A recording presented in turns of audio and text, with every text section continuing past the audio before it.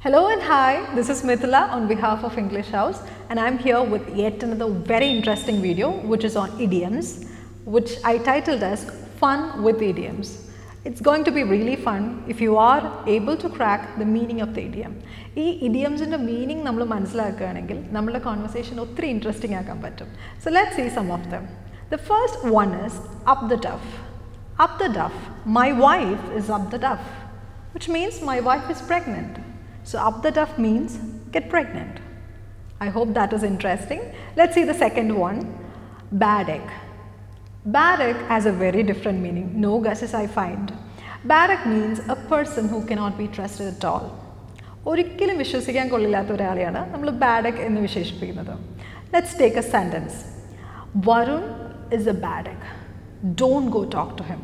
Which means Varun is a bad egg or he is like untrustworthy. That was the second one.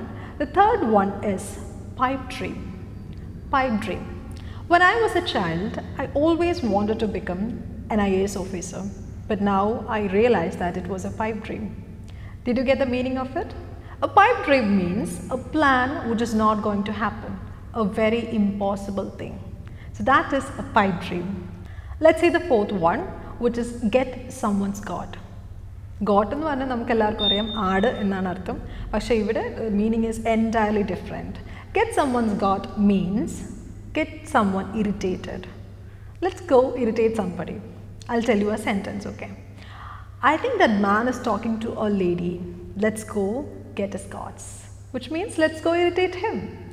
So these are the 4 idioms I've introduced you today. The first one is up the duff, which means get pregnant. The second one is bad egg, a person who cannot be trusted at all. The third one was pipe dream, which is a plan that is impossible. And the last one is get someone's God, which means get somebody irritated. I hope you found it enjoying. Hope you'll share it with your dear friends. Thank you.